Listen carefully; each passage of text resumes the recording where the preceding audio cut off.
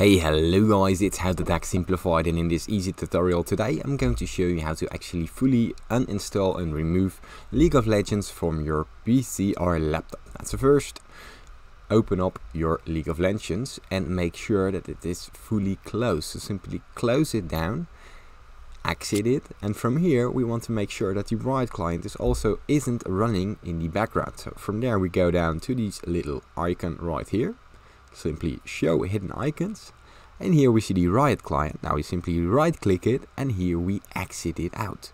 Now what this will do, it will make sure that the Riot client or League of Legends isn't running in the background and interfering in the process. So from here we are going down till the search bar and we type in remove. Now this will open up the control panel and will open up all the installed apps on this laptop.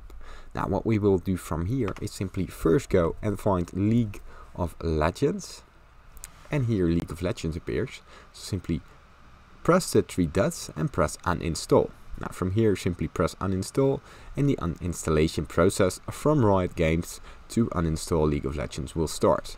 But now the Riot client is probably still on our system, and as you can see, if you also want to delete the Riot client, from here we go to the three dots as well. Press uninstall again, and this will open up the wizard for the Riot client. Press yes, and here the uninstallation process will start, and Riot client and League of Legends has been deleted from our system. If you still get any questions, leave them in the comments down below and I'll try my very best to help you. If this tutorial has helped you, please leave a like and subscribe. It helps me out a lot.